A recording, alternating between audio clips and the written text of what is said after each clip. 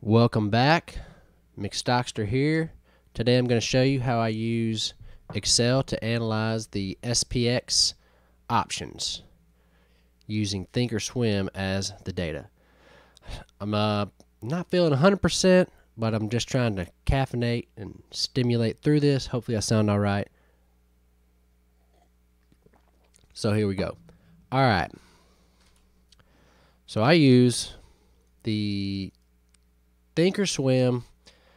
Also, how about this little circle, little OBS upgrade over the weekend? A little bit better, I think. Okay, so I use Thinkorswim time and sales to come up with some analyses that I do every night. And I'm just going to show you what I do, and then at the end, I'll teach you exactly how I do it in Excel if it wasn't clear. So to start, the first thing I do every day, excuse me, at the end of the day is I use this little Thinkorswim time and sales guide. This is in the trade tab of Thinkorswim and the options, and then I just detach this little part. So I do two different filters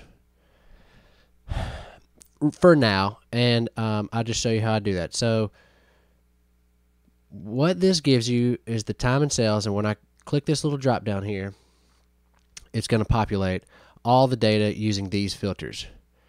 And right now I do two. I use this set of filters here, which is basically all the monthly OPEXs. I do the AM and PM monthly option expirations. And if you see right here, you see I leave out the quarterlies and the weeklies that aren't on an OPEX. The main monthlies have these 100s, right? So I select all those, and then if a weekly falls on that Friday, you know, the ones that show 100 here, they settle in the morning, but I also want the ones that end at 3 p.m. Chicago time on that Friday, so I select these guys too. Just a little zoomed out version of what that looks like. Sorry for this screen being small, the font that is. So here it is. I got my March ones. Today is March 15th, Wednesday. So I got these two Fridays, and then April, and so on. You can see that. So those are my filters, and for these, I do a quantity of 1 to max. You have to set that to 1 because sometimes there's 0 values that, you know, I don't know what those are, but they mess up the analysis. So I do quantity at minimum of 1. Then my second one I do is up here, and all it is, that's the only filter you can see right there. I select all series. See, I don't even filter it. So the only filter is quantity by 1. So this gives me basically all the data. Right now I'm doing it separate just because I don't use I only use all the data right now for one little thing, the 0 DTE or 1 DTE. I change it around, but mostly I think the good stuff are these right here that come in the monthly options. Okay, and so what I'm going to show you, if you don't know how to do, if you didn't know that this was possible, I got a blank Excel sheet here. I'm going to go back to my monthly. I click an option here, and you hit Control A, and then Control C, and then you can paste that into Excel. It takes a minute, so I'm going to do Shift and just grab me 4 or 5, and then I'm going to do Control C, and then I'm going to come to this Excel sheet and paste those here in cell B, and that's what it gives you. This is what you start. This is the main thing. You know, if you know how to use Excel and didn't know this part, you can basically do the rest by yourself. But so this will paste like this, and you see this little control here, because this second column here has 3 lines. I always click this little paste thing and match destination formatting, so it gives it to me nice and tight like that. All right, so that's what comes in. These are the only 1, 2, 3, 4, 5, 6, 7, 8, 9, 10 columns that come in. This is the spread column, or the condition column here, and just those ones I grabbed, none of those were spreads, but that's where the spreads be. There they are. So, all right, so now we got this. Bear with me. Learning how to zoom around on the screen so y'all can see, because apparently when I share my whole screen, you know, the font's too small because I got a big 32-inch here.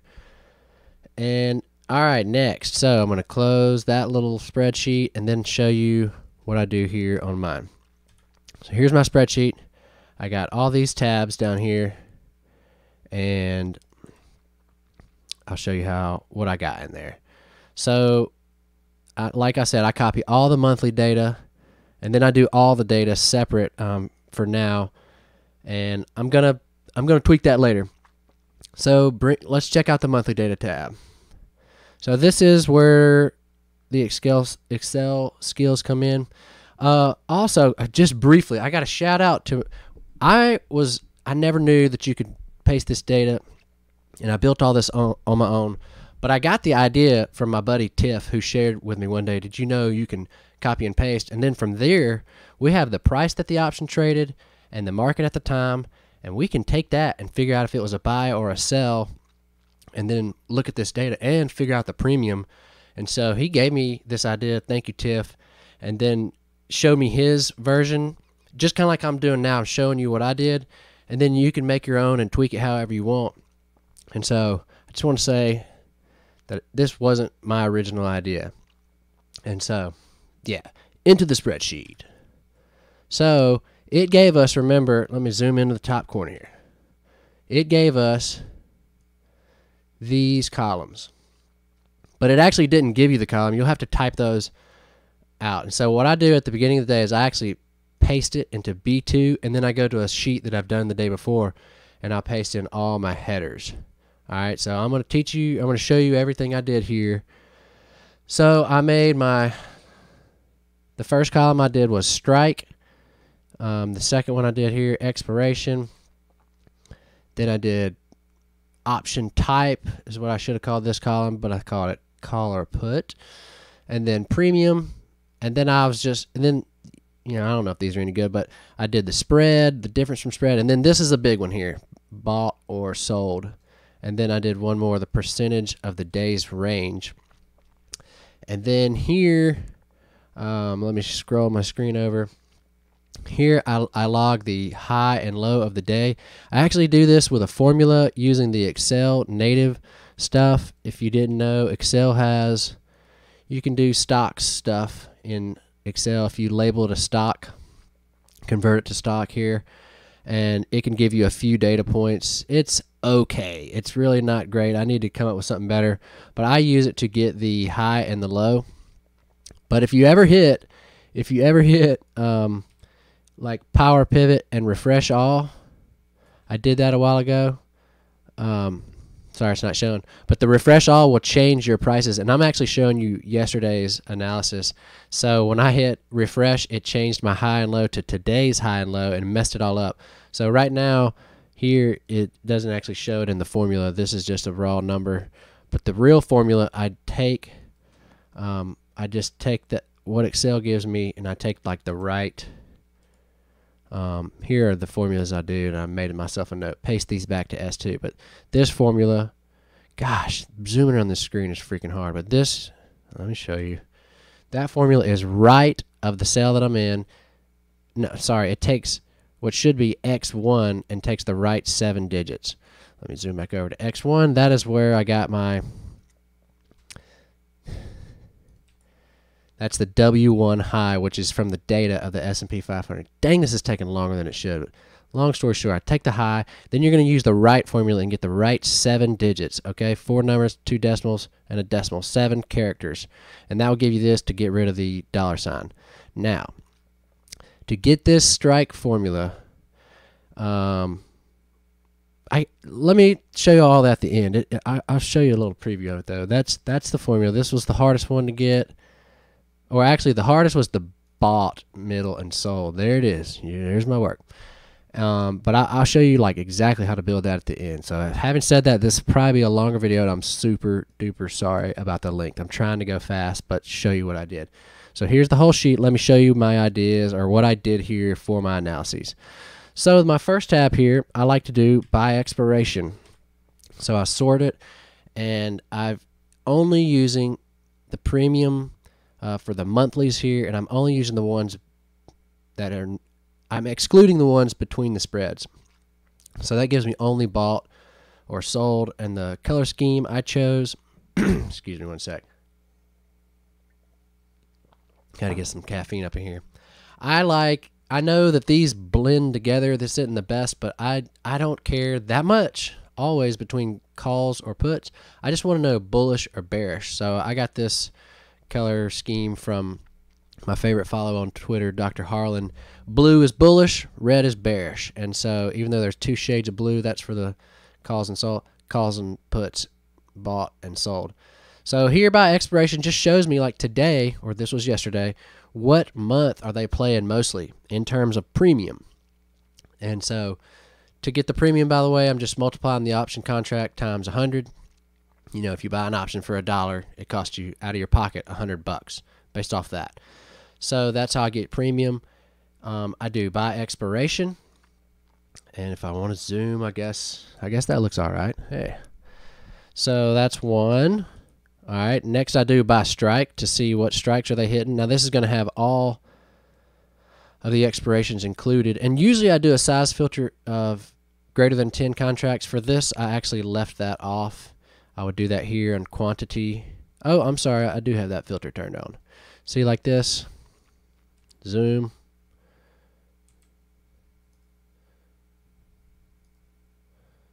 Gosh, freaking zooming is hard. I'm sorry, y'all. Bam. All right, see that? You probably could have seen it anyways. This is a waste. But that is, so I do 10 or more. All right, so I do buy strike. Let's see where the money's at. Yesterday, it's clearly around this 39.50 area, and I could just see this cluster here. Here we got Johnny 5000, always selling 5,000 puts. I think they use that to finance other stuff, and if I wanted to look into that, I can. Another tab I do here is the 0 to 1 DTE, so I do that by filtering the expiration. And yesterday I did 15th of March and 14th of March, and you can see just the cluster of where they traded all their options. So that's buy strike, but for 0 DTE. Now this is a pretty cool one. Next tab over, I did by underlying. And I'm sorry these are kind of small, but I just got to share the whole thing. So I've got the x-axis as the underlying price, and then the y-axis again is premium. I think the y-axis on all these is going to be premium. And then I sort it by time. Okay, so underlying tells me what price were they making their buys and sells. And here again, I only got it by calls and puts. I'm sorry, by bought or sold, and the middle transactions are expired. Now this is a cool one. If you want to hunt down what somebody did or when, this is how I do it. I do time on the x-axis.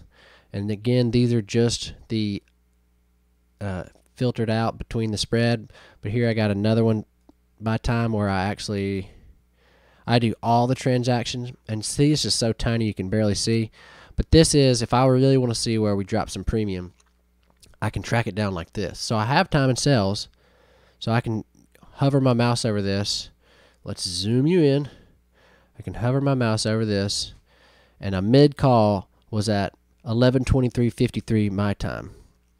And so if I want to track this guy down, I come over here to my monthly data. I have time and sells. I'm gonna go back to 11:23. Another little thing I do is I do a conditional formatting on premium. If it's over 1 million, it'll give me, I've made it highlight green. So I'm looking over here in the first column. I'm going to find that 11:23. A couple of biggies went by there. A 32 million. Couple of biggies. I saw 30 million go by. But let's find this guy at 11:23. Was that not it? That was a big old chunk. Look at all that. That was at 11:28 and 14 seconds. All these. Stay on task. Stay on task. 11:23. Hey yo, 146 million, 145 million. So what strikes are they doing? Ooh, sneaky, deep in the money and out of the money stuff. So there's our delta. We got deltas of 0 or 1. Interesting. So I can see and find that exact transaction where all that premium went down. What is this total up to? Zoom mode. That is some 485 mil. Half a bill right there done at this timestamp. 11/23/53. So that was one person. So that's why I like that time one, because I can go hunt them down. Sorry, I didn't necessarily mean to change my screen back. So let's go back to time. That's a cool one. I really like that one. All right, my next one I did here, I did buy the delta. All right, I was curious, you know, are they doing in the money, out of the money, at the money, or what? And are they doing bullish or bearish? So buy delta, if it's negative, you know, it's puts. So here I can just see there's just big clumps right near 50 and negative 50 for the at the money options. And here's that huge 120 million with a full delta of -1. Interesting stuff. All right, now this was an idea I had here, by percent days range. So let me take you to my monthly data tab and show you this guy. My idea was I wanted to see, are they timing like on a range day? Like here's my daily chart. I wanted to see, like, at this price range, are they like selling at the top and buying at the bottom, or not necessarily selling and buying, but are they bearishing at the top and doing bullish things at the bottom? I wanted to know. I wanted to see, when are these dudes timing the market that good? So I did a percent days range column where I took, let's see if I can zoom you in. I took the high and low. They're way up there. I guess I can go up. And I took remember it tells you the underlying price at the time. So I subtract the low. I take the underlying price minus the low, and then I divide that by the range, or the high minus the low. There's a formula right there. Can't see it because I'm not zoomed. But it's underlying minus low divided by high minus low, and that'll give me the percent days range. So if you nailed it at the high, you're at 100% and 0% at the bottom. So going back to my percent days range, let's just see how they did yesterday. So, oh, did I mess that up? Right before I made this video, I refreshed everything, and I think that messed some things up. It's hard to show yesterday's data. Man, just bear with me. I don't know why that's messed up. I got values over 100. Most likely, these all look fine.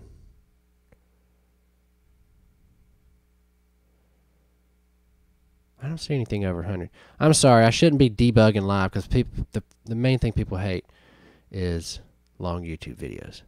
I bet actually just the data's not up to date somehow.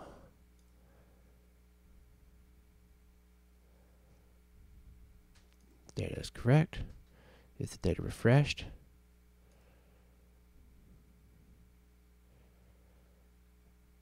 There it is. Okay, 0.3 all the way up to 98. All right, that's how it should look. So if they were timing it right, I would see like red bars over here, bearish, near the 100 in blue. And basically, they didn't. So that idea, I don't know, not even that great. All right, another idea that definitely didn't pan out is I was curious, like, how far away from the spread they bought. I was thinking before I learned about that if it's above ask, it's kind of not real, basically, I guess. I was thinking if it was way outside, I could maybe find like a metric of urgency. Turns out doesn't really work like that. But like these people were $10 under the spread, and they were all bullish. So that would mean if this is right, they were probably market selling. No. Dang it. I don't know. But that didn't really work. All right, last thing. Total bought or sold. I like this one to basically find out if I kind of interpret it as if they're net more or less selling or buying volatility. I like to be short volatility. So even if I'm bullish or bearish, most commonly I just do vertical spreads. And so if I'm bullish, I will sell a put credit spread. If I'm bearish, I'll do call credit spreads. And this kind of tells me, like, this is just bought or sold. So are they buying options or selling? And sometimes they're kind of different. And I think, I just thought maybe I could figure out if they're kind of selling volatility on real volatile days and buying volatility on calm, tight range days. So that's it. Those are my charts I made. Now I'll do a little demo of how that works. So this is how the data comes in. You need to just know how to do a few formulas. You need to know how to use the right formula. So I'll put the formula here. You need to know how to use the mid formula. You need to know how to use the search formula.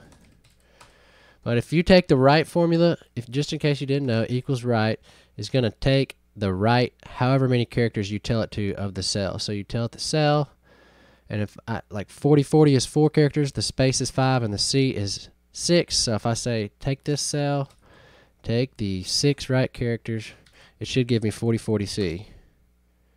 Alright, so that's basically how to do it. The mid, you tell it what point to start counting at, and it will give you everything to the right of that number. So if we say start at the 1, 2, 3, 4th character, that should be the M for March. Or I guess I'll start it at the 3 where the space is, and say give me the 3, 4, 5, 6. Give me the 6 characters to the right of the 3rd character. It should give me that date. Oh, there should be a 3 there. So maybe I'll start it at the... I need 7 characters. So yeah, that's basically how you do it. And then the search is like what you got to use to find this X. So equals search returns the number of the character at which a specific character or text string is first found reading left to right, not case sensitive. So search, find the text. We're going to search for this X within the text, and that's going to be this cell. And the start number to start looking for it, I guess, is going to be 1. It'll tell me what character the X is. So now I know the 4th character over in this cell right here is the X. So I can use that in my left and right formulas. So that's how I did it. If you want to copy mine exactly, I showed them a little bit at the beginning, but I'll show you here again. You can pause. They're going to look long because they are. But basically, I think I basically just used this kind of idea right here. So if you wanted... Okay, yeah, I mean, that's how I got call or put, was the right one, the right 1 character here. And then I use an if formula that if it's a C, it's a call. And if it's not, it's a put, instead of doing an if. So yeah, I'll go through my data now so you can have everything I got. I was a little hesitant on that. I couldn't decide, but I figure why not. I'm not going to share the whole dang sheet with you, but here I'll share all the hardest parts. So underlying a strike, this one was tough. Let me zoom in up here so you see. That's strike. So I'm taking lengths of B2. Oh, that's if it's 15 or 16, because sometimes the length will be a single digit. This happens on the all data tab a lot. And that way I need to use different lengths. The expiration is just pretty easy. I can use 9 characters each time because of the space after. Gives me a little bit of freedom. So like if this was 9th April or 9th March 23, 9 characters works. Or if it's 17, 9 still works. Okay, call or put. I'm just, like I said, I'm looking at the right 1 character of B2 here. And so, yeah, all the data basically comes from column B here and column F. The premium, like I said, quantity times price times 100. The spread, I'm just looking at the, so here I did have to search for that X, take the left minus the right from the X and do some stuff there to get, so that should be 30 cents, is that right? It shows negative 30. I didn't care about positive or negative here. The difference from the spread, that was kind of a tricky one. Oh, that's not even right. That should be 0.